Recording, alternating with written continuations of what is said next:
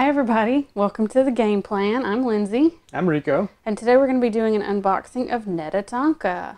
Yeah, this is exciting. So, what I try and do to help manage my Kickstarter splurging, yeah, let's call it that. Kickstarter Addiction? splurging. No. It's only an addiction if you admit it. Oh, okay. Or is that? No, that's not right. I think it's a little off there. We're going to talk about this game. Shut up.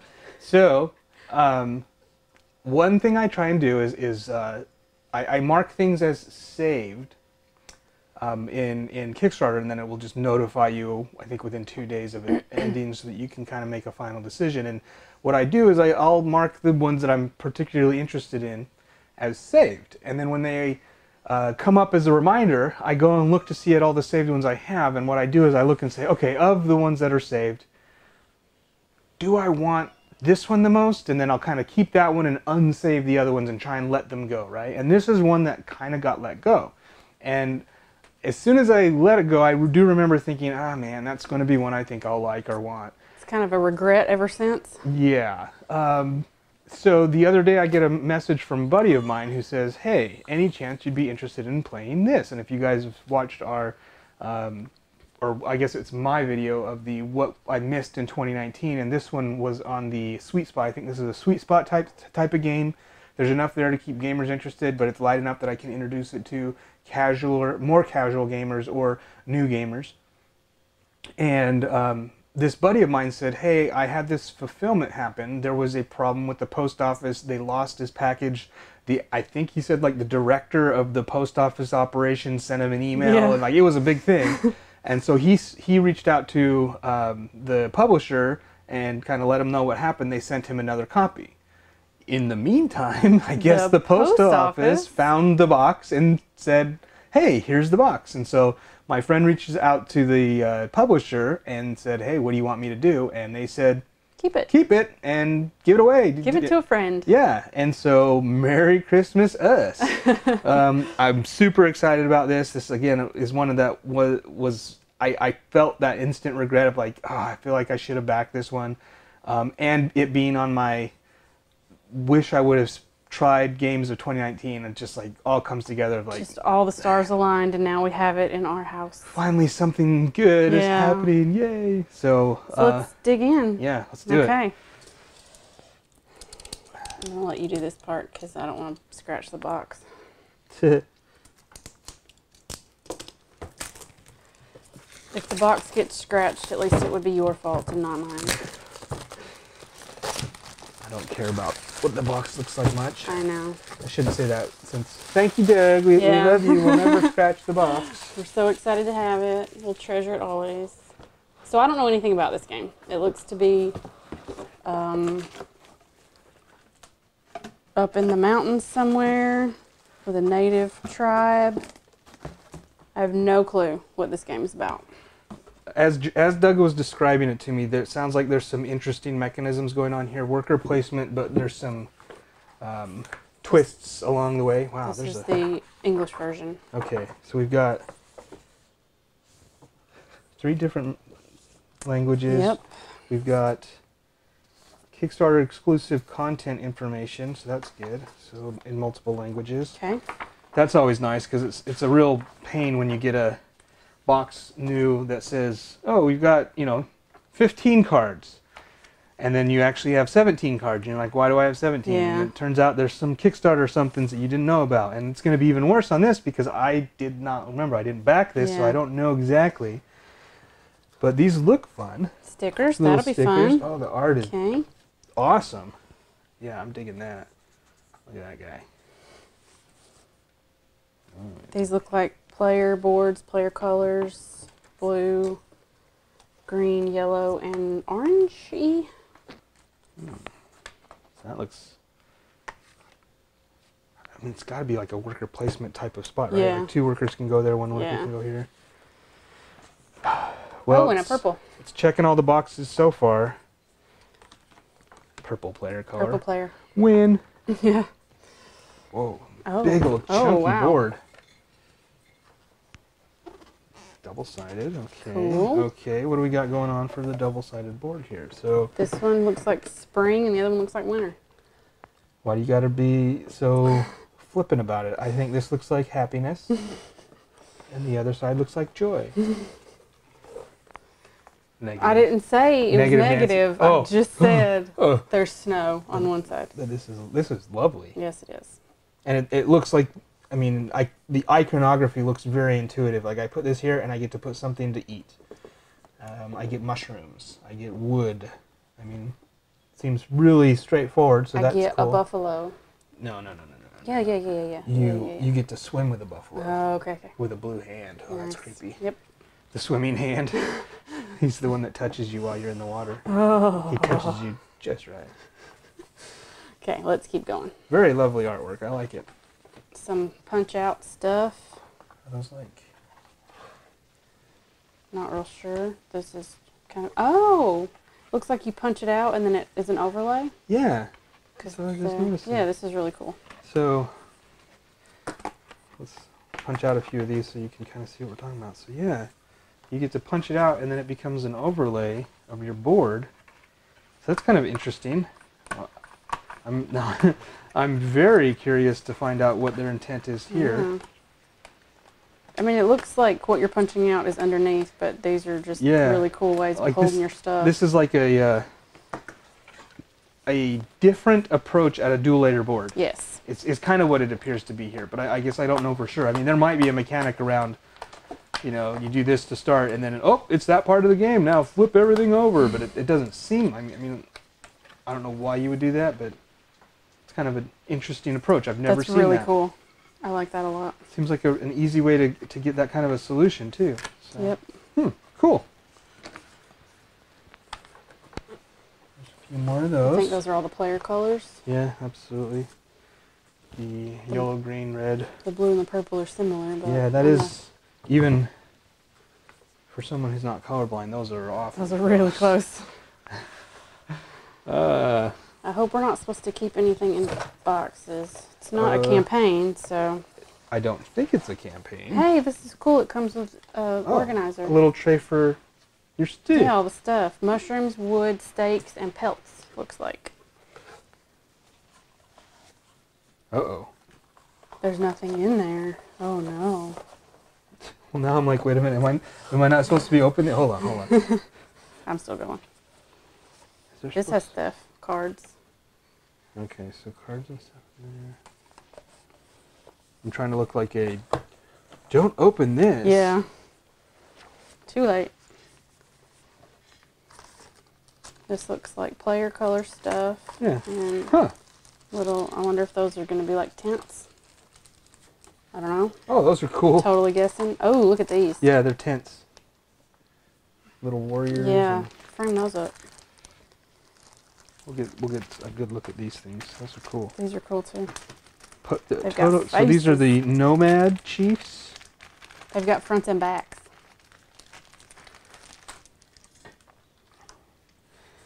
Get these on a little tray.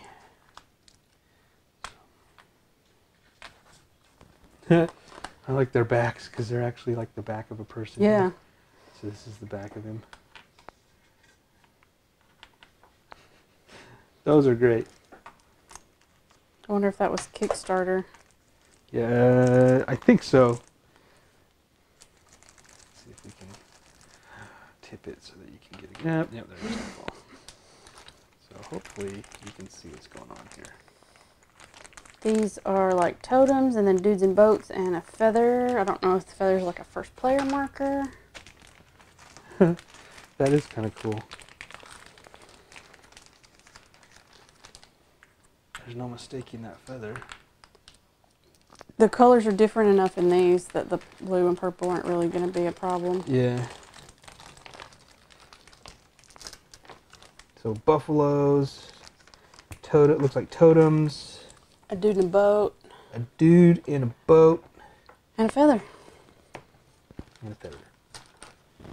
Alright. Well, we're going to do an organizing now. This doesn't look like there's a whole lot here, so the organizing should be pretty quick, I hope. Hopefully. So prepare for speed up fast times shortly, and we'll be right back.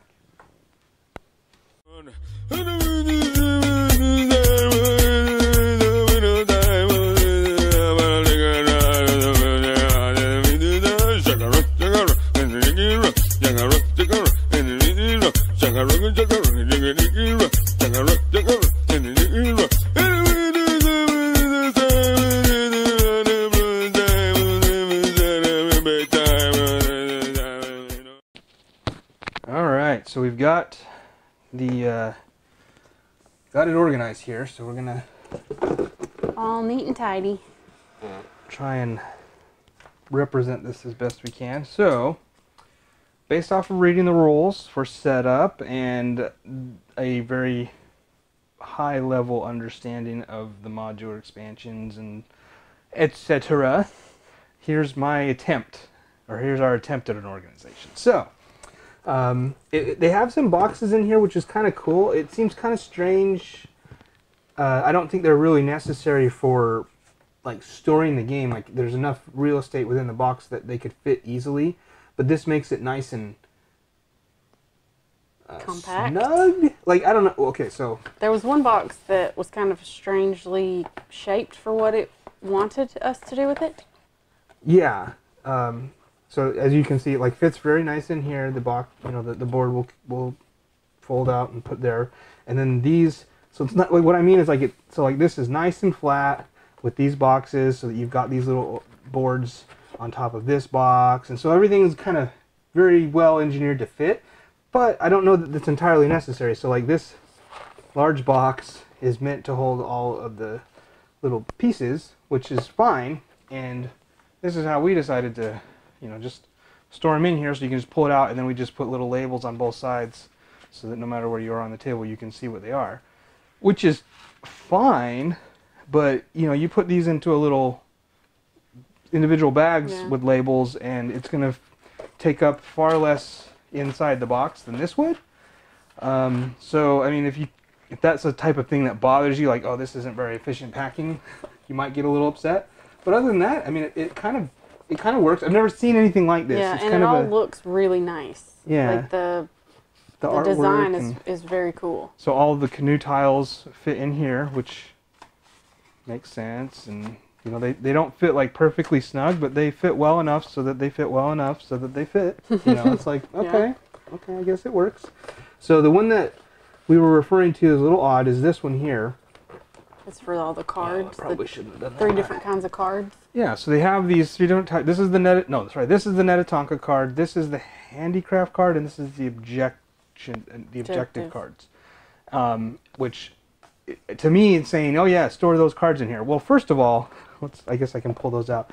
The number of cards is pretty small and would never fill that entire box. So I'm not entirely sure what their intent was on that. So let me show you the cards themselves. So this is how many cards there are.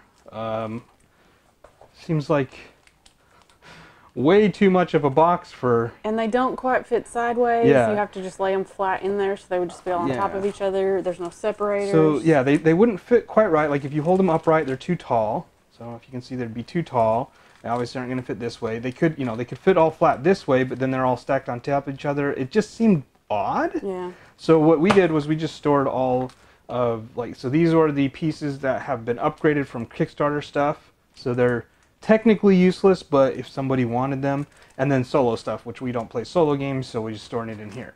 So it's just kind of a miscellaneous box. Yeah, out of the way. We'll never be opening that guy again. But it works for that purpose. Yeah, so cool. And then I kind of jumped the gun on the last one here. It seemed like they're saying, you know, put like the player stuff in here, and miscellaneous tokens and stuff in here. But basically everything would fit in here. So if you don't even have to pack that efficiently. You just kind of put them in, make sure whatever you're doing will fit, and it'll just kind of work. See, I'm just throwing it in here half-assed, and I could basically, yeah, that'd work right there. Yeah. So the one issue we did have was with the purple player.